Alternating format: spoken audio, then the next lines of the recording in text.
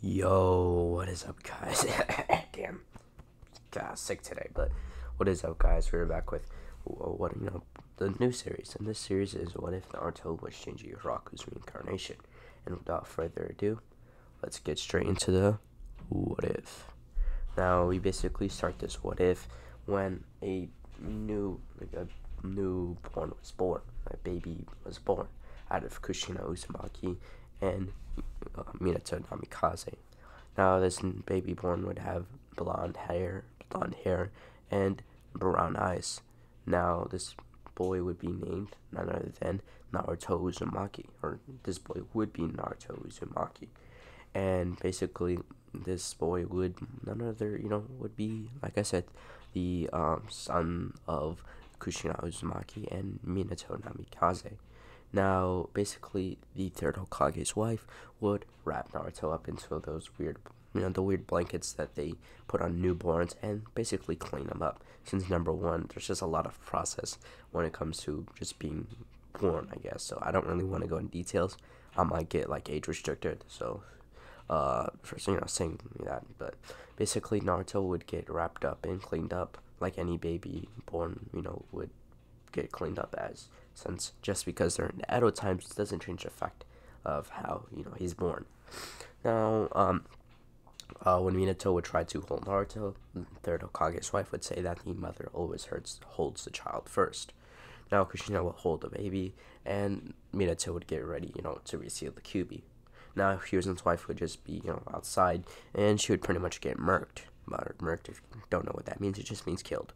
Then Madara would attack. Now Madara would say, hand over the Nine Tails Jinchuriki, or I'm gonna kill Naruto.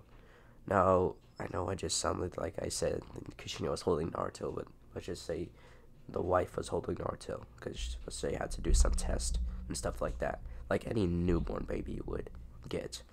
Now Minato would tell Madara, let's just calm down. But Madara would say that he's perfectly calm. Now, out of nowhere, Madara would start to feel this, like, bloodlust from Naruto.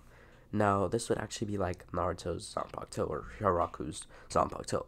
Now, if you don't know his Zanpakuto, it's literally the power to, like Shikai is the power to send you to an inverted world if you smell his scent, or a scent from his sword. Now, let's just say there was a minor version of this, since he doesn't actually have the Zanpakuto, or Shikai. It would make it look like, like Obito or Madara would start to hallucinate. So Minato would use this as a chance to basically escape with Naruto, and Obito would take Kushina to the shrine where he would rip out the Nine Tails and force it into a summoning pact. After this, he would summon the Nine Tails and put it under a genjutsu with Madara's eyes, because Obito didn't have a left eye, only because Madara gave him an eye. So I think Obito used his own eye, or he might have used Madara's. I'm actually confused, but I don't. He just still put it under genjutsu pretty much. I just kind of went off there on a tangent, but my bad on that. Naruto would then, be resting at the Namikaze compound after Minato put him there, and he would, use the flying Raijin to go towards Kushina. He would then pick up Kushina and take her towards the Namikaze compound and, put her down, and then he would put on the Hokage's cloak for saying, "I'll be right back." And he would use the flying Raijin to go to the mountain. This is where he'll see none other than Obito, come out from a portal, and they would start their fight. Madara, through the whole fight, would try to, chain up Minato with his chains, but this wouldn't work because Minato would slam a Rasengan into his back, taking advantage, or realizing Obito's, space-time ninjutsu, being able to only phase through one part of the body, and you can't do all of his body at once. Damn. Having a fucking cough if it. Jeez. Alright. Damn, I've been sick recently, so I tried to record this, but basically, Madara would get hit with the Rasengan, or Obito would get hit by it, and Obito would retreat after, getting severely injured, and he would have to release the genjutsu on Kurama. Now Minato would pretty much head to the Hokage's tower, and his presence was pretty much Kage level since he was the Kage, and Kurama would sense him after wreaking havoc on the village. So, Kurama would see him and get pretty mad. He would then charge up a Bijodama and send it towards Minato. Now Minato would grab the Bijodama and flying Raishin it away to outside the village, or just outside the village, so none of the village could actually feel the impact of that. Now basically, after this, Minato and Kurama would be fighting outside the village after Hiruzen and Minato and other people would help push the Nine Tails out of the village. Now, Minato would be fighting him, and Kushina would wrap like Kurama in the chakra change before Minato would go to seal the Nine Tails, using he would use the Reaper Death Seal. After Kushina would say, you're gonna die if you use that, or just all the dialogue that would happen. Now Minato would activate the Reaper Death Seal and pretty much grab Kurama. Kurama with his last chance would pretty much go to stab Naruto, but Minato and Kushina would pretty much block it with themselves, with their own bodies. Now, after this, Minato and Kushina would Minato would seal the rest of the Nine Tails, while Kushina would try to hold Kurama with her chakra chains. Now, after this, pretty much Minato would die, and Hiruzen would come basically asking Kushina when she's about to die, since Uzumaki blood is pretty OP. So Kushina, literally about to die or was about to die, would tell Hiruzen that this baby or their son is named Naruto. Now pretty much now Hiruzen would know Naruto's name, and and the sword would pretty much appear just like from Ryatsu. It wouldn't just fall from the sky or something. It would just appear right next to Naruto. Now he would be pretty confused at this, but he would just pick up the sword and Naruto and take it back to his house or his home estate. Now, after a few days, there'd be a debate in the village whether the Uchiha were behind the massacre. Not the massacre, the Nine Tails attack.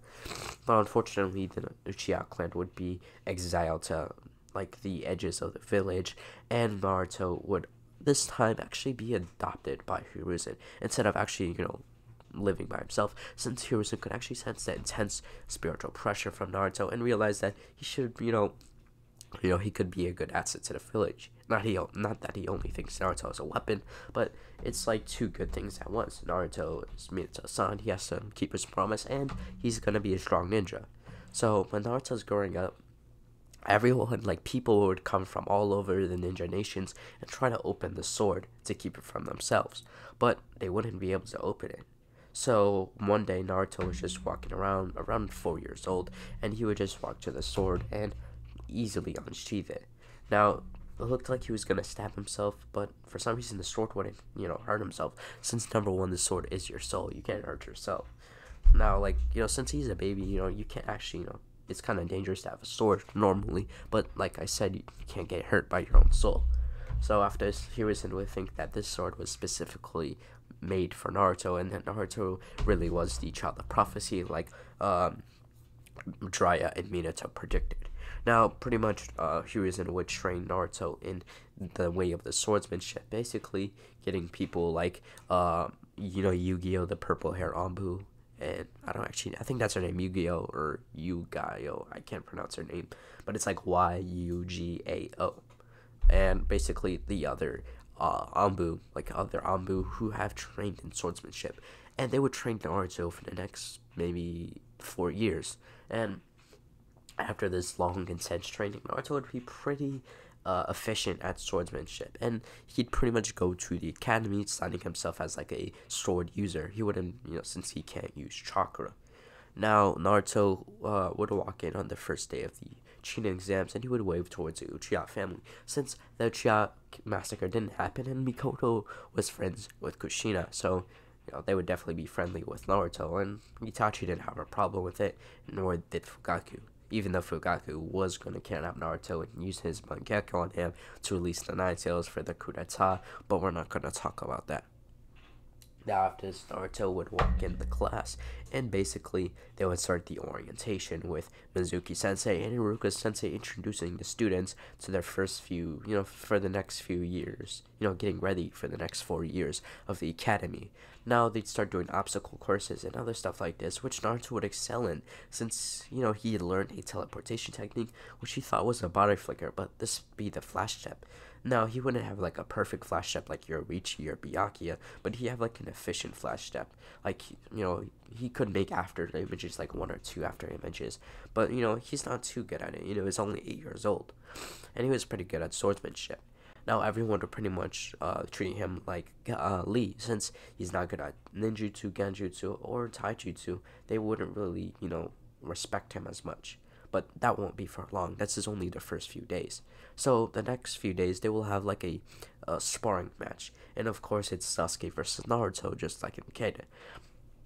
Now in this timeline, or the fight would go different in this timeline.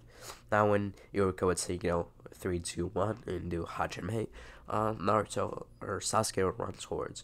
Naruto basically pull out a kunai, and Naruto would pull out a sword, or his sword. Now he would unsheath Sakanade, or that's the name of his sword, but he wouldn't go Shikai or anything. He would just use the sealed state, since he didn't really learn Shikai yet. Now he would pretty much start clashing with Sasuke, and Iruka would be sweating since he realized, they're using weapons, but he'd realize Sasuke's from the Uchiha clan. He can definitely keep up with this, and he knows Naruto was trained in the Kenjutsu, in the way of the Kendo. So he'd keep the fight going. Now Mizuki was sitting there in the background, basically wishing that Naruto would lose, because he had grown a deep hatred for Naruto over the few years, since Naruto has the Nine Tails, and everyone thinks that Naruto is the Nine Tails. Now, this would pretty much prove their point when he can't use chakra, so they would use this as a point to say that he is the Nine Tails. But, Hiruzen and, the shinobi elders would shut this down. And pretty much, let's resume the fight. Now, Sasuke and Naruto would be clashing sword to kunai, and Naruto was shown to basically be dominant in this side. Now, Naruto would pretty much, use a flash step to appear behind Sasuke, and he'd put the sword to his neck. Now, after this, Sasuke would, have to forfeit, since number one, he doesn't have as much pride as it usually does, since the Uchiha clan is only happening later that day, and, it didn't happen yet, so, and he doesn't really have that developed pride yet. So he would then forfeit, and basically, say, GG, or like good game, to Naruto. And Naruto would respond the same way, realizing that Sasuke wasn't the same as the other, kids there, other than Shikamaru and Choji, since those are the OGs that, they didn't care what was sealed in Naruto, they would still be friends with him. Now, we'll do a time skip to around 4 years. Now, after the, Uchiha massacre, Naruto would try to be friends with Sasuke, but Sasuke would keep giving him the cold shoulder. So after, 2 years, he would then give up, and Naruto would start focusing on training with his sword, since he realized he actually feels a presence in his sword. Now, he would pretty much try to train his best, he's getting closer and closer to getting Shikai, but he's just not there yet. Now, after this, Naruto in this time would learn a few Kido, like Hado number 33, Sokatsui, and other low-level Kidos, since, like I said, he's only, 10 to 12 years old, so, he wouldn't learn advanced Kido yet. Now, in this timeline, I'm basically making it where everyone is 16 years old. So the academy would not be 4 years, it'd be 8 years, since I think that's an appropriate time. You wouldn't want 12-year-old kids running around doing missions. It's better for them to be 16. Just like how never mind, that's wrong. That's not how the military was. But basically, 16 is better than 12. So basically, they'd spend the next 8 years just training, and Naruto would be so close to Shikai, but he just needed that one push to get him there. Now, Naruto one day would basically take the ninja test, or everyone would take the test to basically become a ninja, and Naruto, unfortunately, would still fail because Mizuki would basically try to fail him, and it would work. So, after school, basically Naruto not knowing that Mizuki actually tried to make him fail, Mizuki would pretty much tell Naruto that in order to pass, he would have to steal the Scroll of Sealing. Now, Naruto would actually believe this, since he realized Hiruzen was training him all his life, and maybe this was a test from Hiruzen, so he could, just grow as a ninja, since, in his swordsmanship as well, to grow in general. So he would then accept the mission, and basically Mizuki would tell him to meet him in the forest after after you steal the scroll of sealing tonight. Now Naruto would walk away, and Naruto would know that Mizuki was capping, and everything I just said was a lie. But he still wants to steal the scroll of sealing because he's Shinji, Hirako'S reincarnation, and Shinji is kind of funny and playful at the same time, but gets serious when he needs to get serious. Basically, like every MC that cracks jokes and is OP. Now, basically, Naruto later that night would pretty much flash step outside, like on the roof of the Hokage's mansion, and he'd quickly run in, basically stealthily, or whatever the verb is for being stealthy, I guess. Yeah, that's the word. And he'd run in with a extreme level of stealth that would put Soifon to shame. And he'd pretty much take the scroll of sealing, and he would flash step out of there. Now, basically, Naruto would be in the forest, and he'd be reading through the scroll of sealing because he was curious. Now, he would see these secrets. Now, like some secrets, he would see some notes from the third Hokage, which he wrote about his sword, and he was just guessing about his abilities. Now, he see from the third Hokage's notes that this sword's abilities was to make somebody hallucinate like an inverted world. And he also has other magical abilities, which he would write down just as a hypothesis so he can just gauge Naruto's abilities. And he'd realize Naruto, if he trained all these abilities, would be at least Jonin level. Naruto would be shocked at this. Like, most of the academy, he only was just better than Sasuke. He wasn't better than people like Lee or Neji, or that's what he thought at least. But Naruto would like copy down these techniques and try to represent them from his solo into his sword. Now, he'd pretty much just awaken Shikai, but he wouldn't use it right then and there. Kind of how Ichigo didn't get Shikai right after he basically went through the test that Kisuke gave him. He got Shikai after he admitted that he was weak against Kisuke. So after this, Mizuki would come down and basically tell Naruto to throw the scroll towards him. Now, Naruto would say, I don't think so. He would then keep the scroll towards his back and basically say, I know what you're really, I know what you really are, Mizuki, or what your plans are to give the scroll, to steal the scroll of sealing. And this wasn't any test. Now, after this, Mizuki would get the big shuriken off his back and throw it towards Naruto. Naruto would easily slice the shuriken in half, and Naruto and Mizuki would get into a battle. Now, after they would get into a battle, Naruto would be like, I'm gonna end you right here. He would then just instinctively raise his sword up and kind of do it horizontally, facing the blade would be facing downwards, kind of like how Aizen's gonna do Shadow Kyoka Suigetsu, but this is Shinji's incantation. He would then use Collapse Sakanade, and a ring would form out of Naruto's handle, or like extending from his handle, and he'd spin the sword, basically releasing a mist, or like a smell, like a scent. Now, Naruto would be like, you smell that? After this, Mizuki would take a deep breath in, and he'd be trapped into it. He would then be sent to the inverted world, where Naruto would be like, you're trapped in my inverted world. No, Naruto won't be like Shinji, where he literally tells tells his enemies all his abilities and weaknesses, his strengths and weaknesses of his abilities, just so we can get folded. Naruto won't be telling anyone his weaknesses. Naruto would pretty much run towards Mizuki, or that's what Mizuki would see, but he would pretty much get his head chopped off from behind because, like I said, he's in the inverted world, so everything is inverted. So when Naruto is running towards him, Naruto would actually be behind him. Now Mizuki, right before he died, he didn't get all of his head, he would just got like the neck, so he'd pretty much slit his neck, and Mizuki would be like, how? Well, like in a dead type voice, he'd say like, how did you beat me? After this, Naruto would say, the difference in our power is like infinite. Like, the difference in our power is infinite, and you'll never reach me. It's just like the baboon who stares at the moon's reflection on the water. No matter how far you try to reach into the water's reflection, you'll never reach me. Now, if you don't know that analogy I just used, it's the analogy that Byakuya used when he was in the Renji versus Byakuya fight. So I just basically used that analogy from Bleach. Now, basically, this would mark the end of the this journey, like the him sailing the scroll sailing, and like around 5 minutes later, Iruka would come in with the rest of the Anbu, and basically Iruka would give him his headband. Now Naruto would thank him, and basically, Naruto would be invited by Iruka to go get some ramen. Now, basically,